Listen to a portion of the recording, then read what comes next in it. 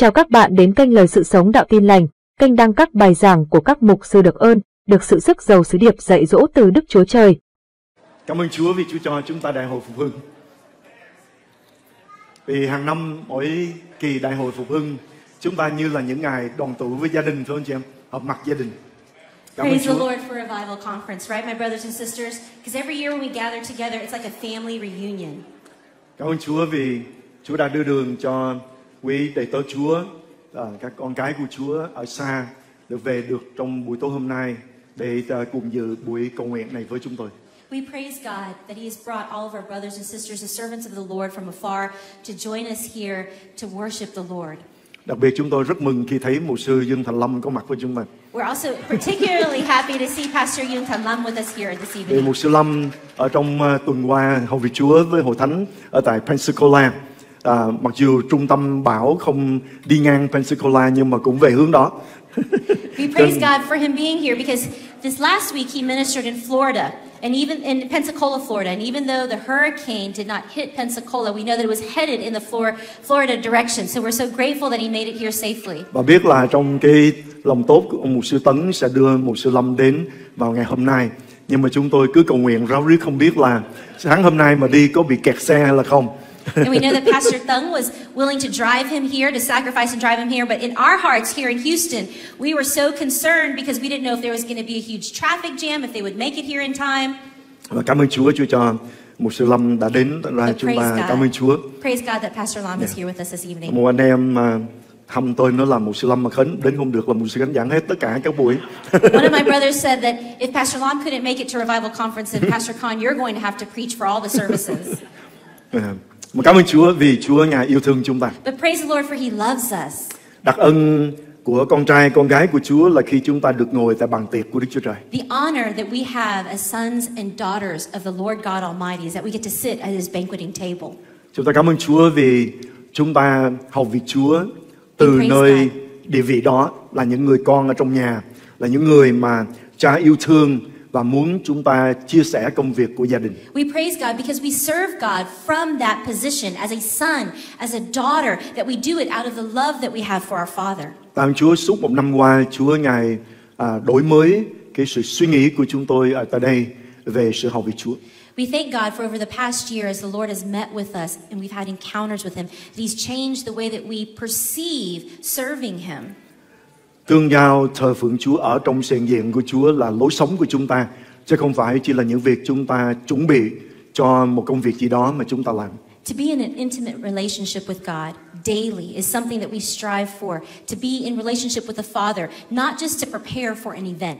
Và chúng ta cảm ơn Chúa vì khi chúng ta biến sự ngợi khen thờ phượng bước vào trong hiện diện của Chúa là lối sống mỗi ngày của chúng ta. We praise God because whenever we change that time of worship into stepping into the presence of God every day, thì chúng ta cảm ơn Chúa vì chính điều đó mở khóa cho chúng ta. That is what opens the door to everything, the key to opening the door. Vì trước đây thì chúng ta thấy rằng sự suy nghĩ của chúng ta là chúng ta cố gắng để hầu việc một Đức Chúa Trời và mong rằng Ngài thấy công việc chúng ta làm và Chúa Ngài ban phước lại trên chúng ta. Because the previous way of thinking was that we would serve God, hoping that He would see all the things that we did and that He would bless us and reward us in return. Nhưng mà Chúa thì từ ban đầu Ngài có ý định là Ngài là đấng chu cấp cho chúng ta những gì chúng ta cần. But the Lord had already determined from the beginning that He would be our provider. Ngài là gốc và chúng ta là nhánh.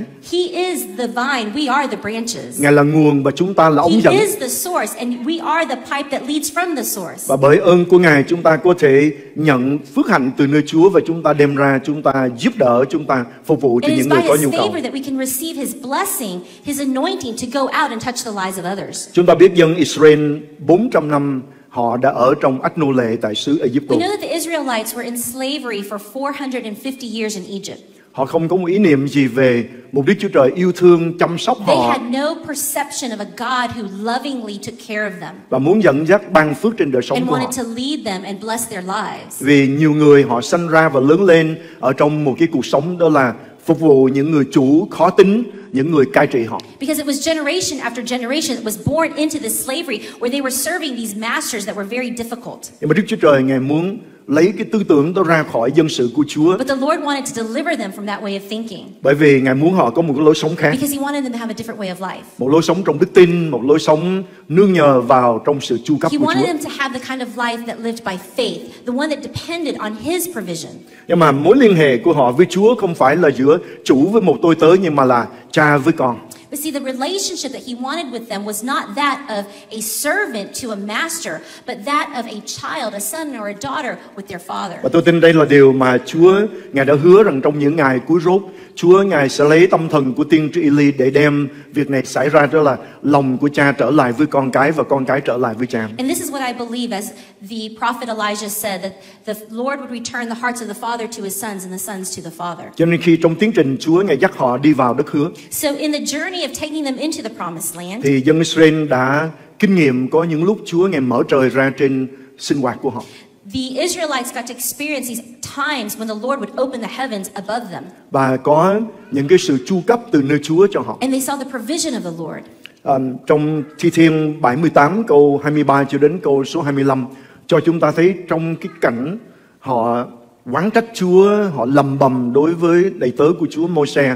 Nhưng mà Đức Chúa Trời Ngài vẫn làm một công việc hết sức là lạ lùng ở tại đây. Whenever we read the scriptures of Psalm 78, beginning with verse 23 through 25, the setting is that the Israelites were in a place of complaining. They were murmuring. They were upset with God and the leadership in Moses. Nhưng mà Chúa Ngài là đấng yêu thương và Ngài muốn dựng nên những người con của Ngài không còn là những người đầy tớ ở xa nữa, nhưng mà là những người con ở trong nhà. But God loved the Israelites and He wanted to build them to be a people who would be His sons and daughters, people in His family, not that of servants. Và bởi vì Ngài là cha nhân từ cho nên Because He's Ngài a compassionate Father, kiên nhẫn và He dạy was dỗ patient chuẩn with bị them họ and He was teaching them, preparing them, để họ có thể biến từ chỗ những người nô lệ trở nên những người con ở so trong gia that they đình. could transform from slaves into children of the Lord. Thi Thiên 78 câu 23 đến câu Psalm 25 ghi 78 lại cho verse chúng ta. 23 through 25. Do vậy, Ngài khiến các tầng mây ở trên cao và mở các cửa trời, Yet He gave a command to the skies above and opened the doors of the heavens. cho mưa mana xuống ở trên họ đặng ăn và ban cho lúa mì từ trên trời. He rained down manna for the people to eat. He gave them the grain of heaven. Người ăn bánh của kẻ mạnh dạn, Ngài gửi cho họ đồ ăn đầy đủ. Human beings ate the bread of angels, and He sent them all the food they could eat. Ở trong bản hiệu đính thì cũng như trong các bản tiếng Anh thì nói rằng Ngài ban cho họ người phàm được ăn bánh của thiên sứ, Ngài cung cấp cho họ thức ăn dồi dào. In the Amplified version it says He rained down upon them manna and He gave them heaven's grain. Chúng ta cảm ơn Chúa vì đây là việc mà Chúa Ngài đối xử với những con người đang lầm bầm. We praise God because this is how God treated a peoples who were complaining at the time. Ngài kiên nhẫn vì Ngài biết rằng He was họ cần patient with phải hiểu Chúa và biết Chúa ở And He trong sự chu cấp của knew that they Ngài. had to get to know Him as Lord God and His provision for their lives. Và Kinh Thánh cho chúng ta thấy tại đây Đức Chúa Trời Ngài đã mở cổng trời để cung cấp cho họ. And the Bible tells us here that the Lord opened up the heavens to provide for them. Ngài mở trời ra, mở các cửa trên trời và đổ mana xuống trên họ. It says here that He opened up the doors of heavens to rain down manna for His Rồi Ngài people dạy to họ eat. phải sống ở trong đức tin và trong sự vâng lời. And He also wanted to teach them to live by faith and obedience. Và một trong những điều mà Chúa Ngài dạy họ trong sự vâng lời One of đó the là things that the Lord was teaching them in obedience mỗi ngày họ được quyền để nhận bánh mana cho đủ cho ngày đó. is that every day they were able to take manna that was enough for that day. Nếu họ lấy thừa thì sẽ biến thành sâu. If they took extra, it would turn into sand. Sâu. Salt. Worm. Worms. Nhưng mà ngày thứ sáu thì lại đặc biệt. But the sixth day would be special. Ngài bày tỏ sự chu cấp của Ngài trong việc Ngài muốn thử đức tin của họ, xem họ có vâng lời Ngài hay không. Trong ngày thứ sáu thì họ được quyền để lãnh mana gấp đôi, bởi vì ngày thứ bảy là ngày nghỉ. And on the sixth day, He wanted to give them the privilege to take double portion of manna because the seventh day was supposed to be a day of rest. Cho nên chúng ta thấy rằng Chúa Ngài đang cởi trói tâm trí của tuyển dân của Chúa để họ biến thành những con người có một mối liên hệ trong tình yêu thương và mối liên hệ với Đức Chúa Trời của mình. You see, through this whole process, the Lord was peeling away the layers, that mentality of slavery, so that they could become His sons, His daughters, to be in a relationship with Him daily. Ngài muốn đem họ trở lại ở trong cái thái độ là chúng ta nhờ cậy vào sự cung cấp của Chúa mỗi ngày trong đời sống của chúng He ta. wanted to bring them to a place where they depended on His provision every single day. Chúa Ngài ban cho họ mana để ăn. God gave them manna to eat. Bánh của thiên sứ Ngài cho người phàm ăn. He said, the word of the Lord says that the manna that was meant for heaven, for angels, was given for people to eat. Và Chúa Ngài hướng dẫn cho họ để có thể thấy được cái sự chu cấp của Chúa. And He led them so they could see the provision that He Và sự chu gave cấp them. siêu nhiên này không dừng lại trong sa mạc, And this supernatural provision did not stop in the desert, nhưng mà sẽ theo họ suốt ở but trong it những would ngày tương follow lai. them every single day until they went into the promised Và land. chúng ta biết rằng số phận của dân Israel sống ở Canaan sẽ tiếp tục lối sống ở trong đức tin. And we know that the people of the Israelites, when they went into Canaan, they lived by faith. Để Chúa Ngài tiếp tục mưa từ thiên đàng trên đời sống của họ. Because God continued to rain down from heaven in their lives. Sách Thuộc Truyền Lời Ký chương 28 câu số 12 nói: In Deuteronomy chapter 28 verse 12 it says, Đức Giê-hô-va sẽ mở kho báu từ trời của Ngài cho anh em, ban mưa đúng mùa trên đất đai anh em và ban phước cho mọi công việc của tay anh em. Anh em sẽ cho nhiều dân tộc vay, nhưng anh em không vay mượn ai cả. The Lord will open the heavens, the storehouse of His bounty, to send rain on your land in season and to bless all the work of your hands. You will lend to many nations but will borrow from none. Mọi điều đã ghi chép tại đây để dạy dỗ chúng ta. Everything that was written here was to teach us. Dân Israel đã học cách để có thể kinh nghiệm sự cung cấp của Đức Chúa Trời. The Israelites had learned how to depend on the provision of God. Ngài là đấng ban cho họ mưa, He mà was the mưa one who đúng gave mùa. them rain in the right season. Và đây là yếu tố rất là quan trọng. And this is a very key principle for us to notice. Chúng ta sẽ xem một vài điểm để chúng ta thấy tại sao việc mưa đúng mùa nó rất là quan trọng đối We're với going to họ. look at a few things that will prove to us why it's important that rain came in the right season. Và đó cũng sẽ cho chúng ta thấy một số những cái chìa khóa để chúng ta có thể sắp đặt đời sống của chúng ta, để chúng ta có thể kinh nghiệm trời cứ liên tục mở ra trên And cuộc đời these của points chúng are ta. also going to give us the keys on how to live so that we can constantly have an open heaven above our lives. Thứ nhất là họ cần hiểu được tấm lòng của Chúa Cha. The first thing is that they had to understand the heart of their Father. Muốn phục vụ Chúa, muốn hầu việc Chúa trong chức vụ cũng như con cái Chúa trong hội thánh chúng ta phục vụ, chúng ta cần hiểu nguyên tắc này. In order to serve God in His house, we have to understand this principle. Chúng ta cần hiểu tấm lòng của Chúa We Cha. have to understand the heart of our God. Chúng ta cần hiểu động cơ của Chúa. We have to understand His reason. Trong lịch sử của Israel thì In the nó history of cũng the giống như chúng ta Israelites, trong it ngày was hôm the nay. same as we are today. Ngài không tìm kiếm những con người hầu việc Ngài, God isn't looking for people who will serve Him, nhưng mà Ngài đang tìm kiếm một mối quan hệ.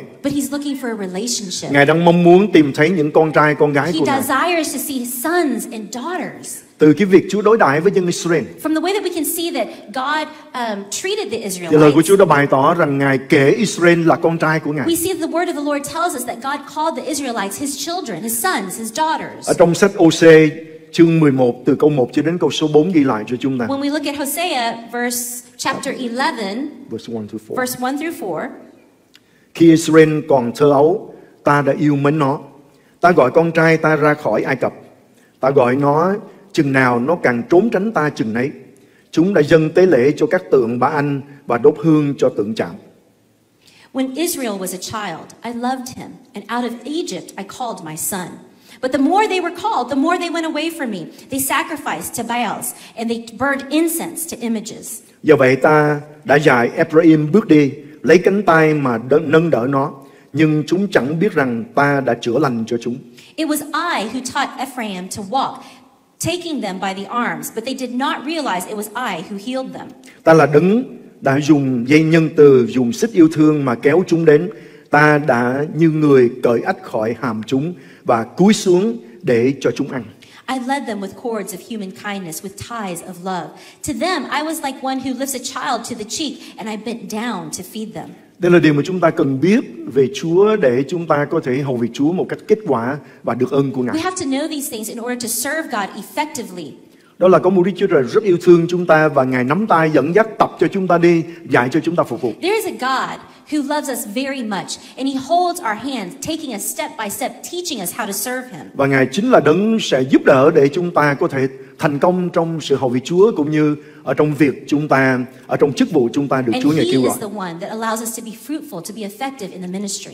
Mana từ trời là một cái sự mặc khải chứ không phải chỉ là một sự cung cấp mà thôi. Manna from heavens is a revelation. It's not just a provision. Nhưng mà đây là sự mặc khải về một đấng cung cấp, một người cha yêu thương giúp đỡ cho con cái của mình. But this revelation is that of a father who provides for his children who he loves so dearly. Khi chúng ta hiểu điều này, sự hầu việc Chúa của chúng ta sẽ nhẹ nhàng. When we understand this, it will allow us to serve God with light shoulders. Đó là chúng ta nhận được từ nơi Cha và chúng ta phân phối ra cho những người có nhu cầu. And that is that we receive from the Father. Then once we accept it and receive it, we can then distribute it out to the others. Chúng ta mệt mỏi trong sự hầu việc Chúa là bởi vì chúng ta nghĩ mình là người cung cấp những điều mà những người chúng ta phục vụ cần. The reason why we get tired in the ministry is because we think that we ourselves are the one who give out to others. Nhưng mà Chúa muốn dạy chúng ta một But God điều, đó wants to là teach us one cung cấp thing. là việc của Chúa. And he wants to tell us that to have the provision, he is the source. Phân phối là việc của chúng ta. The distribution of that resource is our business. Chữa lành là việc của Chúa. Healing is God's business. Mang sự chữa lành của Chúa đến những người có nhu cầu là việc của chúng ta. Is our job. Chúa là đấng sản xuất sự chữa lành. God is the one who's ready to heal. Chúng ta là những người đem phân phối sự chữa lành của We're Chúa. the ones who distribute his healing. Chúa là đấng ban cho chúng ta quyền năng. God is the one who gives us power. Chúa là đấng tiếp trợ cho He chúng is ta. the one who provides for us. Và chúng ta là những người đem phân phối cho những người có And nhu we're the cầu. ones who just go give it out to those in need. Như vậy cái gánh nặng để chúng ta So phải when you tạo nên việc recognize that burden or that sẽ weight cất that khỏi you vai của carry, chúng ta. it's removed from you. Anh chị em, khi chúng ta phục vụ trong đại hội, Whenever we serve, my brothers and sisters, for revival hãy conference, nhớ một điều rất là quan trọng. remember something very important. Đó là chúng ta làm công việc với Đức Chúa Trời. That is that we're partnering with God to Ngài, do His work. Ngài muốn sử dụng chúng ta. He wants to use us, Nhưng mà Ngài chính là đấng cung cấp cho but chúng ta He những is gì the chúng ta one cần. who is the source of everything. Đây là chìa khóa hết sức là quan trọng để This is chúng an ta important key luôn for kinh nghiệm us to know and to experience in cổng our trời luôn lives. mở ra trên To chúng have ta. an open heaven above us. Điều thứ nhì chúng ta cần làm để chúng ta luôn ở dưới trời mở rộng, đó là The second thing chúng that we ta need to cần have gần gũi và vâng lời Chúa. Is in order to live underneath an open heaven is that we have to be close to the Lord. Chúng And ta we biết have to rằng obey Him. dân Israel đã ở đúng nơi, đúng thời điểm để có thể kinh nghiệm các phép lạ Chúa làm. We know that the Israelites, they were in the right location, in the right time to experience God's miracles. Lý do là bởi vì dân Israel đã đứng được đúng vị trí, đã định vị được cái chỗ để họ có thể kinh nghiệm được trời mở ra trên họ. That is because they were in the right position to experience an open heaven in their lives. Họ có được điều này bởi vì một con người, They had this because of one man, đó là Môi-se. and that is Moses. Một con người có một mối quan hệ gần gũi với Đức Chúa Moses Trời. was a man who had a relationship with God, an intimate one. Ông luôn lắng nghe tiếng He was phán và sự always dẫn dắt của listening Chúa. to the voice of God, the guidance of God. Và Môi-se đã dẫn dân Israel trong sự vâng lời Ngài. And Moses took the Israelites in obedience to God. Sau đó Môi-se để lại những chỉ dẫn để Israel vẫn tiếp tục sống ở trong sự vâng lời và gặt hái kết quả ở trong ơn của Chúa. Also, then as he was leading them through the journey through the desert, Moses also guided them to be obedient to Christ so they could experience the provision of God in their lives. Ông giúp đỡ để họ thấy rằng khi họ vâng lời Chúa thì luôn luôn họ được Chúa ban phước. He helped them to see that as they obeyed God, they were always blessed. Sự gần gũi với Chúa Cha là thời điểm khởi đầu của tất cả các phép lạ cung cấp ở trong đời sống của chúng ta. An intimate relationship, that closeness to God, is the beginning of all provision from God. Đây là một bài học rất khó. This is a very difficult lesson to learn Bởi vì chúng ta đã được dạy sai trong nhiều thế because kỷ. we've been taught wrong for so many decades. Chúng ta phải tự cung, tự cấp, chúng ta phải tự lo, tự liệu. The old teaching is that we had to work hard and provide for ourselves. Nhưng mà Chúa thì Ngài muốn chúng ta nhờ cậy vào Chúa But hoàn God toàn. wants us to depend on Him completely.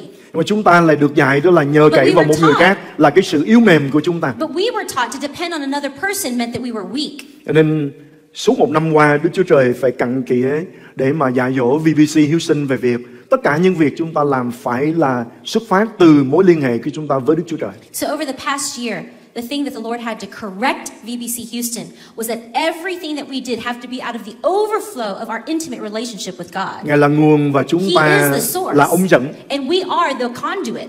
Lúc nào chúng ta nghĩ mình trở nên nguồn là chúng ta sai Whenever lầm. we start thinking that we're the source of power, then we're completely Lập tức wrong. trời sẽ đóng ở trên đời của chúng ta. Immediately, the heavens will close in our Chúng ta thấy lives. có những lúc dân Israel đã bị Chúa Ngài đóng trời ở And trên we họ. see in Scripture that there were times that the Israelites had a closed heaven. Thì trời như là một cái sắt và đất của họ đứng thì cũng cứng, họ không thể làm điều gì được. It was as if that the heavens, when they were closed, it was like a metal ceiling, and even the ground they stood on was solid.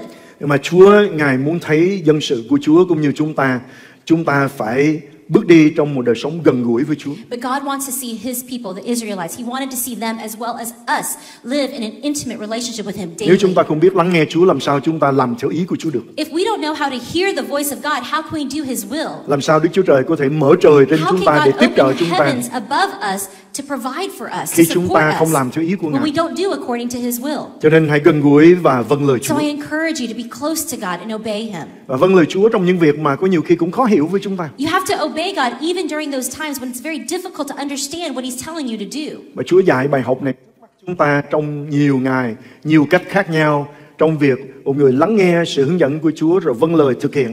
Rồi lúc bấy giờ thì thấy phước hạnh của Chúa mở ra từ đó. And God has showed us this in so many different ways. As He said, a person who would obey Him, to listen to Him, be in a relationship with Him, and then obey Him, then He'll provide blessings with an open heaven in their lives. Đó là cách mà Chúa Ngài muốn chúng ta sống. And that is the way that God wants us to live every day. Chúa Giêsu đã bày tỏ điều này cho chúng ta. Jesus Christ showed us this. Mỗi sáng lúc trời còn mờ mờ, Every morning, whenever it was still, as the sun was rising, Đức Chúa Giêsu đi vào nơi vắng vẻ và cầu nguyện tại đó. Jesus Christ went into a place to be all alone to pray. Tôi tin rằng Ngài And I đi để gặp believe Chúa Cha để nhận sự hướng dẫn từ thiên đàng. That the Son of God went to meet with the Father so he could receive instruction from heaven. Và Chúa Giêsu đã tiết lộ cho chúng ta. And Jesus Christ reveals this to us. Con không làm bất cứ điều gì And he nếu says, không I thấy will Cha làm. not do anything unless I see my Father doing Cũng it không nói first. bất cứ điều gì I will nếu not không nghe Cha speak nói. anything if I don't hear the Father say it. Nếu Chúa Giêsu đã bày tỏ cho So chúng if ta, Jesus Christ himself says chúng ta these cũng things, cần phải sống như we vậy. recognize that we have to live in the same Bằng way. không tất cả những điều chúng ta phục vụ Otherwise, everything that we do, every service that we do, nó đến từ xác thịt. it comes from flesh. Mà xác thịt một lúc thì chúng ta sẽ thấy rằng nó rất là hôi tanh. And flesh, after a while, you know it starts to stink. Nên chúng ta cần nhận từ Chúa một cách So tươi we mới have to luôn. receive from God in a fresh new way every day. Chìa khóa thứ ba đó là hãy thay đổi nguồn của bạn, chuyển từ nỗ lực của bản thân sang sự phụ thuộc vào Đức Chúa Trời. The third thing is that we have to change the source from which we receive everything. We have to change it from our own strength to that of the Lord's. Chúa dạy dân Israel sống trong đức tin. God taught the Israelites to live by faith.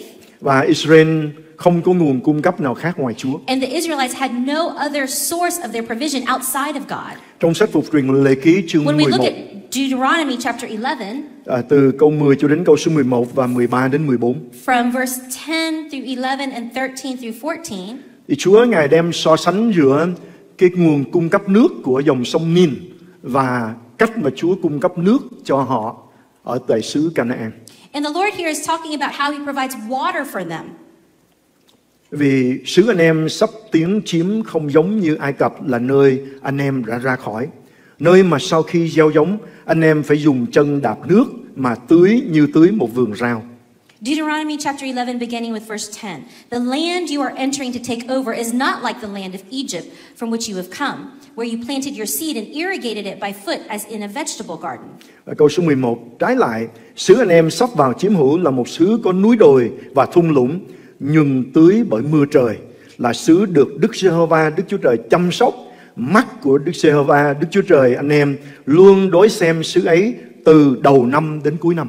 But the land you are crossing the Jordan to take possession of is a land of mountains and valleys that drinks rain from heaven. It is a land the Lord your God cares for.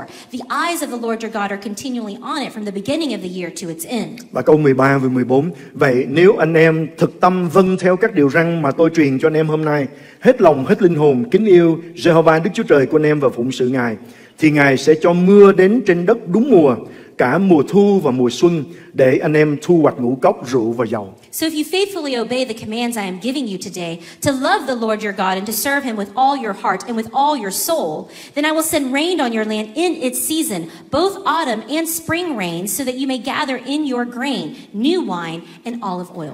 Chúa Ngài đem dân Israel ra khỏi xứ Ai-Cập, xứ Ai Cập, để Chúa lấy Ai-Cập, lấy Ai Cập ra khỏi họ.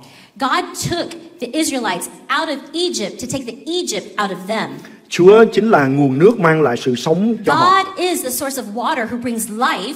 Nhưng mà khi họ sống ở trong xứ Ai Cập, But when they were living in Egypt, thì sông Nin là dòng sông đem đến cho họ cái sự cung cấp về nước.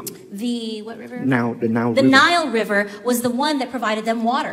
Khi nước của dòng sông Nin dâng cao thì nó tưới nước một cách tự nhiên, tưới đất một cách tự nhiên. Whenever the River Nile was raised up, then it automatically just overflowed to irrigate the land, the vegetables, the seeds. Nhưng mà trong những cái mùa khác khi But in other nước seasons, không có dâng cao, Whenever the water of the Nile was not high, thì cái việc bơm nước vào trong cánh đồng của họ, then to irrigate the land, to pump the water into their thì họ phải fields, đạp những cái máy bơm nước bằng chân của họ một cách rất là cực they nhọc. had to step to work these pumps with their feet. Nhưng mà Họ thích cái sự cung cấp của dòng sông Nin ở chỗ này. But they liked the provision of water from the river Nile because có thể đoán trước biết được cái dòng sông đó nó làm cái gì. They could guess, or they knew how the river Nile was going to be, whether it was going to be high in that season or low. Họ có thể sử dụng cái khôn ngoan của họ để họ tính toán, để họ có thể điều khiển con sông này. So that they could operate to irrigate or control the water to irrigate their lands. Nước sông Nin có thể được tiếp cận bằng cách sức của con người có thể làm việc. The Nile River, the water in the Nile River could be used to irrigate the lands by the strength and the wisdom of man. Nhưng mà khi Chúa Ngài đem dân sự của Chúa vào xứ Canaan, But when God took the Israelites into Canaan, thì chúng ta thấy rằng đây là một cái mảnh đất rất là nhỏ. Then we see that this land is a very small land. Phía trước của họ là In front of biển it Địa was- Trung Hải, Mediterranean Was the Sea. Mediterranean Sea, Phía sau Mediterranean của Sea. họ là sa mạc, And behind them was the desert. xung quanh là núi. And around them, surrounding, was mountains. Chỉ có một con sông chảy xuyên qua xứ của người It Israel. was only one river that ran through their land. Nhưng mà tất cả nó tùy thuộc vào mức độ mưa mà Chúa Ngài mưa xuống And cho họ. all of it was dependent upon the amount of rain that the Lord allowed to pour upon their land. Và Chúa Ngài hứa rằng Ngài sẽ ban mưa đúng thì cho họ. But God promised them that He would give them rain in due season. Khi họ ở trong giao ước với Chúa, When they were in the covenant with Him, khi họ gần gũi when they Chúa, were close with Him, khi họ vâng theo lệnh whenever của they Chúa, obeyed Him, phần của Chúa là Ngài sẽ tiếp trợ mưa từ trời xuống cho God's họ portion is that đúng He mùa would đúng thì. provide the rain from heaven in the right seasons. Nhưng mà khi Chúa Ngài đóng trời lại thì họ chết. But when God would close the heavens, they knew they were going to die. Đức Chúa Trời không làm khó dân sự của Chúa, nhưng mà Ngài dạy họ tập sống ở trong đức tin, nơi sự tiếp trợ của Đức Chúa Trời. God wasn't trying to be difficult with His children, but He was trying to teach them the lesson to depend on Him as a source of everything. Chúa Ngài đã nói rằng Ngài là nguồn của mưa và Ngài có thể đổ mưa ra hoặc giữ mưa lại ở trên trời của họ. The Lord said that He was the source of their water, and He could pour out rain or He could hold Chúa it. hứa rằng nếu họ vui vẻ hầu việc Ngài, God promised that if they were to joyfully serve Him, thì Ngài sẽ ban mưa xuống then trên He họ. would pour rain upon them. Nhưng nếu họ xoay lưng khỏi Chúa, But if they turn their backs to God, Đức Chúa Trời tuyên bố cho họ biết rằng họ God bước ra told khỏi them trời mở rộng ở trên họ, that they were stepping out from an open heaven, thì Chúa Ngài sẽ đóng trời lại. and then He would close the Và heavens. khi trời đóng And như when trong the heavens would thời của tiên tri close, Eli, in the time of Elijah the thì prophet, chúng ta biết 3 năm rưỡi không có một we know giọt that there sương đổ was xuống ở for trên xứ đó. 3.5 years there was not one drop of rain on the Nhưng mà khi land. dân sự của Chúa quay trở lại But cùng when the Chúa, people of the Lord repented and returned to Him, thì trời lại mở ra and và we see mưa that đổ the xuống một heavens cách were dồi dào. opened up and rain was poured out abundantly. Đó là điều mà chúng ta cần nhớ trong That đời is what sống we của have chúng to ta. remember in our lives. Bước đi gần gũi với Chúa, As we walk closely and have an intimate đi relationship theo sự with dẫn dắt của God, Chúa, to go by His leading, làm theo ý của Ngài. to do according to His Đức Chúa will. Trời hứa rằng Ngài sẽ luôn mở He trời ra promises trên that chúng He'll ta. have an open heaven above us. Nhưng mà Ngài yêu thương chúng ta vô cùng. And our Lord loves us so Ngài không để much chúng ta đi vào chỗ sa ngã và chúng ta chết mất. that He won't allow us to take a step off of His path to a place leading to death. Cho nên có những lúc Ngài phải đóng trời lại So there are times He has to close the heavens để chúng ta biết quay so trở that về we cùng will Ngài. know to repent and return to Him. Nhiều khi chúng ta khổ cho đến cùng cực chúng ta mới chạy đến với Chúa. Sometimes we get to a place of such torture and such chaos and sadness in our lives. It's only then that we return to God. Và đó là việc của dân Israel ngày xưa. And that is the way that the Israelites acted. Ngày hôm nay bởi ân điển của Chúa, Thánh Linh của Today, Ngài có by thể the cáo grace trách giúp of đỡ God, chúng ta the Holy Spirit can convict us để chúng ta sớm quay lại trở so lại that we cùng can Chúa. very quickly return to the Hầu Lord. cho cái việc trời đóng lại trên đầu So của chúng ta that the closed heavens above us sẽ sớm được giải quyết. will soon be dealt with. Cho nên khi chúng ta vấp ngã phạm tội, So whenever we fall or stumble khi into Đức Thánh Linh Ngài sin cáo trách, and the Holy Spirit thì convicts nhanh us, chóng quay trở lại cùng Chúa quickly repent and để được return Chúa to Ngài the phục Lord hưng, phục so that hồi. the Lord will restore you and Và revive your life, nguồn cung cấp của chúng ta sẽ and được His source tuôn đổ of trở lại. power will continue to flow in and through you. Amen anh chị em. Amen. Có bao nhiêu người trong chúng ta đã How many từng people here hầu việc Chúa khi trời đang đóng ở trên đầu chúng have ta? served the Lord when the heavens were closed above you? Chúng ta cầu nguyện không thấy kết quả. We pray and there's no results. Chúng ta giảng không có gì We đem đến preach. cái ảnh hưởng. And there's no impact on the people. Và chúng ta cài đất giống như là chúng ta And we- cài xi măng bằng cái tăm xi răng. We yield the land as it's like we're taking a toothpick digging into the hard ground, Phải không? right?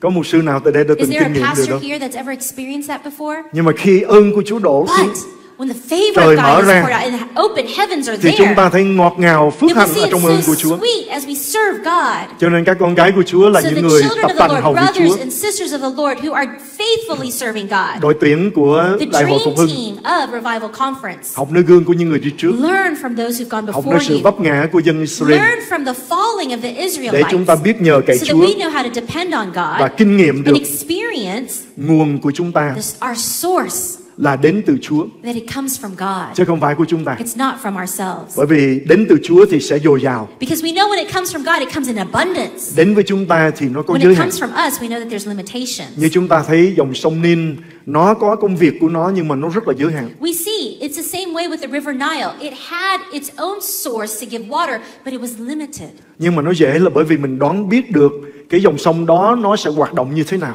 And it was easy for the Israelites then because they could guess to see when the rivers would be high and when Và they chúng would ta be có low. thể điều khiển nó. And you can actually kind of control it Nhưng mà khi chúng ta bước đi với Chúa Trời, when we walk with God. và nguồn của chúng ta là And mưa our từ nơi Chúa, source is the rain from heaven. thì cái việc mà chúng ta bước đi là phải phiêu lưu với Đức Chúa Trời. Our walk with the Lord as we serve Him, the whole thing is about a relationship, talking and speaking intimately with Him. Và chúng ta kinh nghiệm sự dẫn dắt của Chúa, And we experience His guidance in our lives. đặt đức tin nơi Chúa một cách To trọn put our vẹn, faith in Him completely. nhận biết nguồn To của sự know tiếp that trợ our đến từ Ngài. source comes from Him. Chúng ta chạy đến, chúng ta nhận từ nơi Chúa, We go to the Lord and we receive from Him. chúng ta sống với những điều đó, And we live with it. rồi chúng ta phục vụ ra từ And then sự we đầy đủ serve của others. ơn của Chúa We trong cuộc serve đời của out of chúng the ta. overflow of what God has given in our lives. Amen anh chị em. Amen. Chúa Ngài hứa Ngài sẽ mở cổng trời ra trên cuộc đời của chúng ta. God promises that He'll open the heavens above us. Và Đức Chúa Giêsu đã tạo cho chúng ta And tất cả Jesus những điều Christ kiện để chúng ta có thể kinh Has nghiệm được điều already này. created or met all the requirements for us to have this. Chìa khóa thứ tư là hãy trở thành người đồng công với Chúa. The fourth key that I want to share with you tonight is that we need to become a people who would partner with God. Chúng ta đọc suốt các thư tín của sứ đồ Phaolô. We can read all of the letters of Apostle Có Paul. hai cụm từ rất là quan trọng mà chúng ta cần nhớ. There's two words that we need to remember very Đó carefully. là trong Đấng Christ bởi quyền phép của Đức Thánh Linh. It says that In Christ. in Christ and by the power of the Holy Spirit. Rất là quan trọng. It's very important. Ở trong Đấng Christ chúng ta To nhận be được phước in hạnh từ nơi Christ, Chúa, we receive the blessing of và God. bởi Thánh Linh của Chúa And by chúng the ta có Holy thể phục vụ. Spirit, we can go out and serve. Bởi vì chúng ta trở nên những người đồng công với Đức Chúa Trời. Because we become a people who are partnering with Đây là God. đặc ân mà This Chúa Ngài is a cho chúng ta. privilege that He gives us. Mục sư Paul Young Gicho Paul của Young Nam Cho, Hàn, a pastor in Korea, ông nói rằng Chúa he said, là cái người đối tác với chúng ta, là cái người bỏ tiền hùng vốn lớn nhất ở trong cái mối liên hệ của chúng ta với Ngài. God is the greatest investor when we talk about the relationship that we have with Khi Him. nói chúng ta cùng làm việc When we talk about working with God, thì chúng ta đến với Chúa với we tay come không. to God, we come with empty hands. Vốn liếng tất cả những tài nguyên đến từ Đức Chúa Trời của chúng ta. Every resource that we need or even have comes from the Lord. Nhưng mà phước hạnh tại đây là Ngài But the mời chúng ta blessing cùng làm việc với Ngài. is that He invites us to work with Him. Và Chúa muốn chúng ta kinh nghiệm được And điều God đó. wants us to experience Him in that Cho way. nên sống bởi đức tin So trong sự live hiệp by tác đồng faith công với and Chúa. partner with God in His works. Hãy nhớ Chúa là nguồn. Remember, He is the source. Chúng ta là những người đem phân phối. We are the ones who distribute, are the Ngài đã conduits of đến His tạo nên power. việc. He is the one who creates the work Trong quyền năng của Ngài, through His power. chúng ta chỉ là những ống dẫn để chúng ta đem phước hạnh của Chúa We're đến just cho the người khác. conduits who go bring His power, His blessing to others. Chìa khóa thứ 5, chúng ta chọn sống ở trong đức tin. The fifth thing that we need to do is to choose to live by faith. Sống trong đức tin rất là khó cho chúng ta. Living by faith can be very difficult, Nhất là những người có khả năng, chúng ta nghĩ especially rằng those who are gifted and have talents. nhiều lúc chúng ta nói rằng chờ Chúa lâu quá, We say, man, waiting on God is taking too long. để tôi ra tôi làm cho nó Let me nhanh. go out and do it myself because it's much faster. Nhưng mà đi với Chúa một thời gian chúng ta đã hiểu được rằng But when you go with God, after a while, you'll start to understand khi chúng ta đi trước Chúa that when we go ahead of God, thì nhọc nhằn cho chúng ta lắm. then we know there's a lot of troubles that you're going to encounter. Không có gì sung sướng cho bằng There's nothing as wonderful as Chúa đi trước chúng ta. God going before Và us. khi Ngài đi trước chúng And ta, when He goes in front of us, Ngài đã chuẩn bị hết tất cả He những gì cần prepares thiết. everything that we need. Chúng ta đến nơi thì chỉ là Whenever we get to the arrival place or đưa the cái tay nhỏ bé destination, chúng ta vào we take để our little hùng hands vào trong công việc Chúa làm and mà we thôi. just take a little bit of part in what God has already been doing. Anh chị em, đây là điều mà chúng ta cần đắc thắng. My brothers and sisters, this is something that we have to overcome in our lives. Chúng ta sẽ kinh nghiệm một cách phước hạnh lớn lao We can experience great blessings from God khi chúng ta để công việc của Đức Chúa Trời như một dòng sông. whenever we consider the work of God like a river. Ở trong năm qua Chúa dạy In chúng the tôi past điều year, này. the Lord has been teaching BBC Houston this, Đó là có hai loại hội thánh. that there's two kinds of churches. Một loại hội thánh là những cái hồ. One is like a pond or a lake. Chúng ta biết rằng chẳng những có hai bờ bên bờ sông, nhưng mà phía trước và phía sau cũng có bờ để chặn lại. And we know that when you're talking about a lake, that there's land that completely surrounds it, not just on the right and the left, but in the front and in the back. Trong hồ vẫn có nước. In the lake, there's water. Trong hồ cũng có cá. In the lake, there's fish. Và nó dễ để mình điều khiển. And it's very easy for us to go fishing there. Sông thì khác.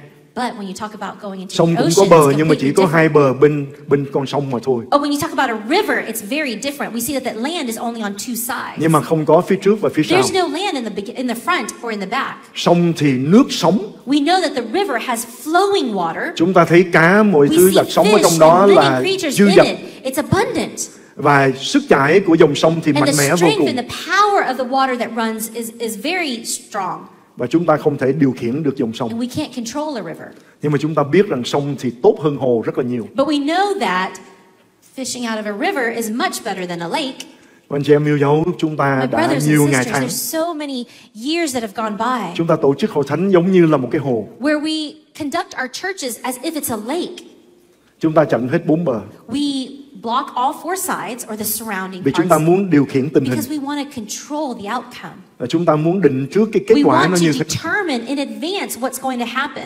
Nhưng mà khi Chúa Ngài phục hồi chúng ta, But when God restores Ngài us, muốn chúng ta để Ngài như một dòng sông. He wants us to be like a river. Và Ngài muốn chúng ta bơi lội trong dòng sông And He đó. wants us to swim and live in that river. Cho nên hãy chọn sống ở trong So đức tin. choose to live by faith Để in the Chúa Lord, Ngài tự do hành động. so that God can freely work in your Công việc của lives. chúng ta là nhường đời sống của mình trong dòng chảy của It's Chúa. just to surrender to God in His river of life. Anh chị em, dòng sông của Chúa My brothers and sisters, the river of God, thì sức mạnh lớn vô cùng. the strength is overwhelming. It's wondrous. Và kết quả phong phú thì chúng ta thấy rằng chúng ta không đo lường được. And the results or the way that He can provide through that strength of his from His source is beyond our imagination. Và chìa khóa cuối cùng And the last key is đó là hãy vui mừng trong sự cung cấp của Chúa. be joyous in God's provision. Chúng ta thấy các lễ hội của dân Israel thì nó luôn luôn là tùy thuộc vào mùa mưa. We see that all of the feasts or all of the celebrations of the Israelites, they all were dependent upon the seasons of rain.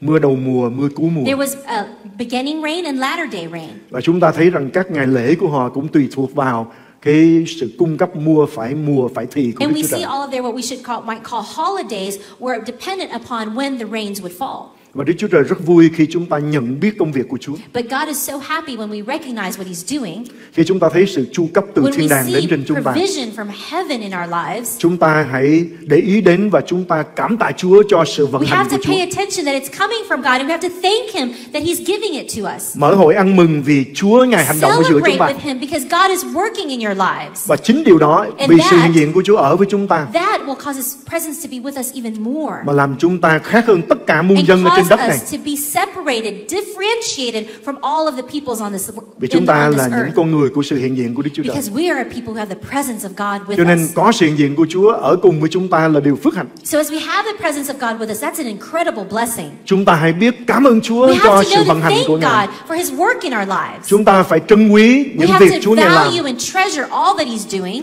Chúng ta hãy đón nhận và We trân have to quý receive it. đấng mà Đức Chúa Trời đã sai đến để ở với chúng ta trong thời đại này. We receive not only what He provides, but we praise Him and we treasure Him. He's Đây, the one who đây là gives it thời to đại của us. Thánh Linh. This is the time of the Holy Đây là đấng có Spirit. thể khiến cho đời sống chúng ta, This is a những dòng God sông who sẽ can chảy ra từ cause chúng ta. our lives have a river, His river flowing through us. Cha của chúng ta là đấng thành tín yêu thương. Our Father is faithful and loving. Ngài biết chúng ta nhờ cậy vào sức của chúng ta không làm được bao He nhiêu việc. knows that if we depend on our own strength, we can't do much. Thật ra Chúa Giêsu Ngài nói chúng ta không làm Truly, được việc gì hết. Jesus says that we can't do anything. Nhưng mà khi chúng ta liên lạc với Ngài, But whenever we're khi connected to chúng the ta Lord, vui mừng đón nhận công việc của whenever Thánh we Linh, joyfully receive the work of the đón Holy nhận sự sức Spirit, giàu của Đức Thánh Linh, whenever we receive the anointing of đón God, nhận mưa từ trời to xuống, receive the rain mưa from cuối heaven, mùa của Đức Chúa the Trời, latter day rain of God, thì chúng ta sẽ thấy đời sống chúng ta then we kết will quả, see that our lives will be fruitful.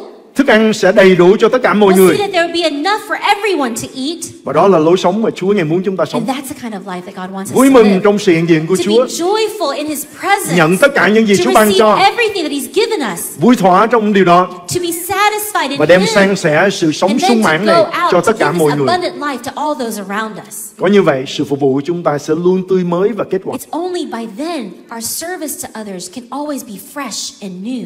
Cảm ơn Chúa, năm nay chúng tôi bước vào năm thứ thứ 42 của chức vụ hầu việc Chúa. Praise the Lord that this is our 42nd year of ministry. Và tôi đã chứng kiến nhiều cuộc đời. And I have seen so many lives. Sau nhiều năm tháng họ phục After vụ many trong hội years, thánh, after many months of serving in the church, những người mà tôi đã từng quen biết trước khi tôi bước vào trong chức vụ hầu việc Chúa, the people that I used to know before stepping into the ministry of God, ngày hôm nay đời sống hôn nhân họ, con cái của họ tan nát hết. their families, their marriages are all broken. Bởi vì người ta phục vụ dựa trên sức của họ, Because they serve based out of their own strength. nương cậy vào khả năng của They chính only mình. depend on their own talents, their own Cho abilities. nên không bao lâu thì họ khô hạn. So soon after a while, they are dried up. Khô hạn thì họ sẽ tìm cách để cho ra từ con người của xác thịt. Then, whenever they are dried out, they begin giving out of their own flesh. Thì sao hầu việc Chúa của họ trở nên là một cái sự And cay their đắng. service to God becomes that of bitterness. Con cái họ quan sát Their đời sống children, của they họ. see their lives. Con cái không muốn gần Their Chúa, children đừng don't nói là want hầu to be việc close Chúa. to God or serve God because of that. Anh chị em hãy học gương của những cái vết xe đã đổ. My brothers and sisters, let's learn from the vết vết xe the đã đổ. cars. Vết xe. Yeah, it's the road that have been Driven on. driven on. Learn from those who have driven on the road before you, Để Chúa Ngài giúp đỡ để chúng ta thấy được so that God will help us to see một cái cách để chúng ta hầu việc Chúa the đầy way ơn của that we Ngài. can serve God effectively and be fruitful in Him. Đức Chúa Giêsu trước khi chính thức bước vào trong thánh vụ của Ngài, Jesus Christ, before He officially stepped into His ministry, khi chịu báp têm xong, after He was baptized by water, Ngài cầu nguyện. He prayed. Và sau khi Ngài cầu And nguyện, after He prayed, trời mở ra. the heavens opened up. Thánh Linh ngự xuống, The Holy lấy hình chim bồ Spirit, câu đậu in xuống ở the trên image of Ngài. a dove, came upon Him. Ngài bước ra và chức vụ đầy kết quả. And Christ stepped into ministry and was fruitful. Cho chúng ta thấy Đức Chúa Giêsu không làm việc gì, nhưng mà Ngài cần phải đảm bảo là trời mở ra trên Ngài trước khi Ngài bắt đầu thánh vụ của And Ngài. we see Jesus Christ Himself. He didn't serve or do anything until He was sure that there was an open heaven above Him. Chuyện đó ngày mai chúng ta sẽ học. And tomorrow, we're going to learn more about that. Bây giờ thì đủ để So cho chúng now ta we've thấy learned enough for us to see chúng ta chỉ có thể phục vụ that anh we chị can em của only serve our brothers and sisters khi chúng ta được đông đầy. whenever we are filled. Mà chúng ta cũng không xin Chúa Ngài cho chúng ta được đông đầy vừa đủ xài, And we don't ask God just to fill us just enough, nhưng mà Chúa cho chúng ta dư tràn ra. but God, we want you to fill us to overflowing. Với lời Amen. hứa của Chúa, By His promises, khi chúng ta quyết định làm con trai con gái when của Đức we Chúa Trời, choose to be His sons and His daughters tin vào and believe Cha của chúng ta là đấng that our yêu thương, Father is the one who loves Ngài muốn us, chúng ta giúp đỡ cho mọi and người, He wants us to help those around us, và Ngài muốn dắt tay chúng ta đi and để He dạy wants chúng to ta hầu take việc. our hand and teach us, walking with Ngài us sẽ every yểm trợ day chúng ta. on how to serve, that Cho He's nên hãy bám definitely lấy going Chúa. to support us. So cling to God, Nhận từ nơi Ngài receive from Him trước khi chúng ta bắt tay vào phục vụ. before you step into ministry. Amen anh chị em. Amen. Chúng tôi sẽ cầu nguyện cho các anh chị em ở trong ban phục vụ. So, right now we're going to be praying for our dream team members of the Revival Conference. Tôi tin rằng tất cả chúng ta từ đây đều cần Chúa Ngài tuôn đổ một cách tươi mới trên chúng ta. But I believe that everyone here needs to be refreshed in the presence of Cho God. nên trong thời giờ này hết thảy chúng ta cầu nguyện để Chúa Ngài sẽ So thật I sự encourage hoạt you động trời trên cuộc đời của chúng ta. That right now that you would pray asking God to open heaven above your life. Khi chúng ta hiểu tấm lòng của Đức Chúa Trời, And when we understand the heart of God, thì chúng ta biết rằng trời mở ra là điều Chúa rất muốn làm cho chúng ta. then we understand that an open heaven is something that God wants for us. Nhưng mà Ngài đang chờ đợi chúng ta But đặt He's waiting. đời sống mình đúng cái vị trí để Chúa có thể mở ra He's trên chúng waiting ta. for us to position ourselves correctly in His will. Amen anh chị em. Amen. Chúng ta cùng đến với Chúa So trong thời let's gian come này trong to sự the cầu Lord at nguyện. this time in prayer. Xin quý con cái đệ tớ của Chúa chúng ta cùng nhau chúng ta cầu nguyện. Và sau đó thì xin mời những ai khao khát muốn kinh nghiệm được sự đặt tay cầu nguyện, chúng tôi sẽ phục vụ anh chị em ở trong buổi tối hôm nay. Brothers and sisters, servants of the Lord, we're going to pray, seeking God tonight. Then we're going to be praying for our dream team members to receive the anointing, to receive the infilling, and then for everyone else who desires it. Cảm ơn Chúa. Praise the Lord. Cảm ơn Chúa vì Cha bày tỏ tấm lòng của Cha cho chúng con trong buổi tối hôm nay. Father God, thank you for revealing your heart to us tonight. Như Ngài đã gọi Israel As you ra called the khỏi xứ Israelites Ai-cập-tô. out of Egypt, Ngài gọi con trai của Ngài ra khỏi xứ Ai-cập-tô you're calling your sons out of Egypt để đem những con người nô lệ này to bring the slaves đi vào trong sự tự do của Ngài, into freedom, để dạy họ sống nương nhờ teach them, vào O Lord, sự chu cấp của Chúa. to depend upon you and your provision. không phải những ông chủ khó tánh, That you, O God, are not a mean master. không phải là những người cai trị nô lệ tàn nhẫn. That you're not going to rule over the slaves in wickedness. Nhưng mà Đức Chúa Trời yêu thương, But you muốn are chăm sóc a dẫn God dắt, who loves your people and who wants to lead them, muốn đem những điều tốt lành của Ngài to đến, bring goodness into their lives, họ cho khiến dân sự của Chúa to cause your people, O God, trở nên nguồn phước cho to muôn dân. become a source of blessing to the nations. Và chúng cảm ơn Chúa vì chúng con đã được tháp vào ở trong dòng dõi của những người Israel. We thank you, Lord, that we are considered part of your Cảm ơn Chúa family, Giêsu vì điều Chúa Ngài đã children làm. of Israelites. We thank you, Jesus Christ, for all that you have done. Để bây giờ tất cả chúng con đều là những And now Israel thuộc linh. we consider ourselves spiritual Israelites, your Cảm ơn children. Chúa vì Ngài gọi chúng con là We con thank cái you của for Ngài. calling us yours. Xin giờ này sự cung cấp của Chúa đến trên mỗi chúng con một cách tươi mới. So now, O God, would your provision come upon us, fresh and anew. Cảm ơn Chúa. Thank you, Lord.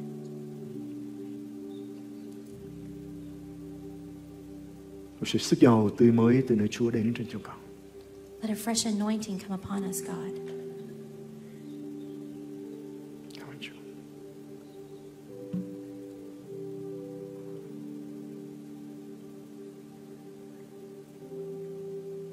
Hallelujah.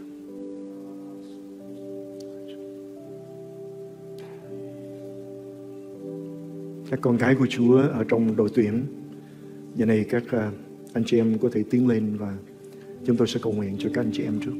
For those of you on the Revival Conference Dream Team, please come to the front and we're going to pray for you first.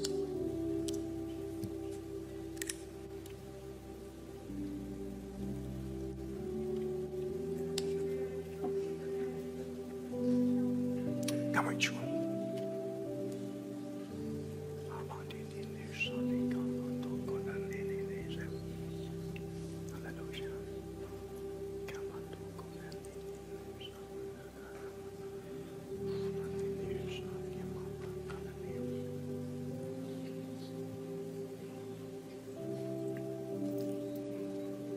Đặc biệt là đội đỡ người, chắc anh em phải chờ để nhận được cầu nguyện sao giúp đỡ chúng tôi trong trường hợp. Altar call team, we're going to be praying for you probably last, so that way you can help catch everyone at this time.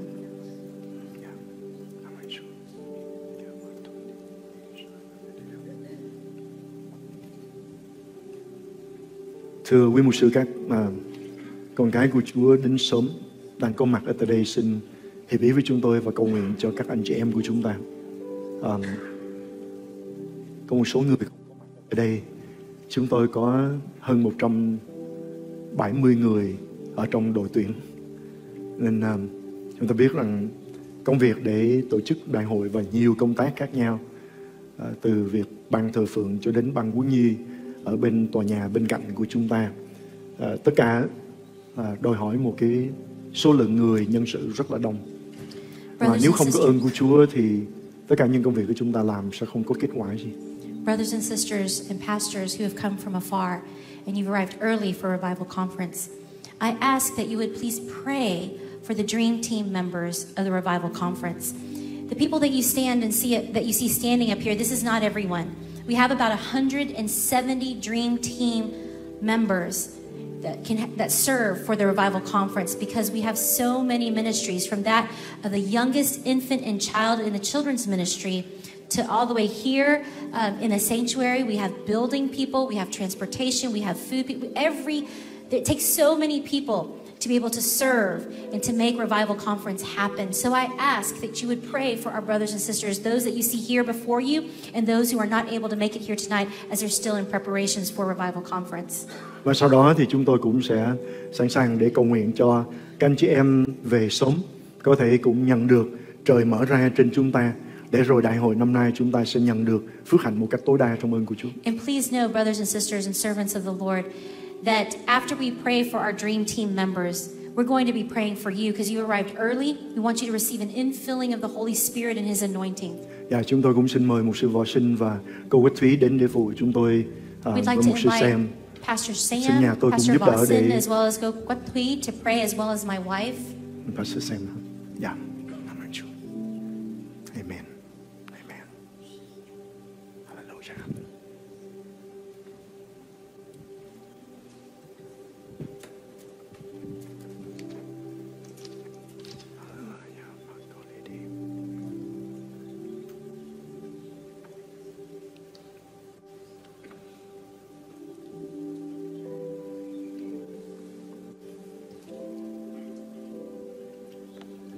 Anh chị em, sự phục vụ của chúng ta nhớ nguồn đến từ Đức Chúa Trời. Tất cả những việc chúng ta làm ở trong từ đây cho đến những ngày sắp đến và suốt cuộc đời của chúng ta, hãy nhớ đừng bao giờ quên, chúng ta không có gì để cho, trừ trường hợp chúng ta nhận từ nơi Chúa, chúng ta chia sẻ ra. Phục vụ trong vị trí đó sẽ là kết quả lâu dài ở trong ơn của Chúa. Ở trong thời gian này, trong sự nhận biết đó, hãy mở rộng tấm lòng của mình ra và thưa với Chúa rằng qua sự đặt tay của các đầy tớ của Chúa, xin đông đầy đời sống con để con có thể phục vụ một cách hiệu quả trong ơn của Chúa. My brothers and sisters, as you serve the Lord and over this weekend at Revival Conference, you must always remember that your source is the Lord God Himself. And in that remembrance, in that acknowledgement, you can come to Him now and say, Lord, fill me, anoint me, O God, because you are my source, you are my everything. Amen. Amen. Cô Thúy còn trong phòng. Dạ.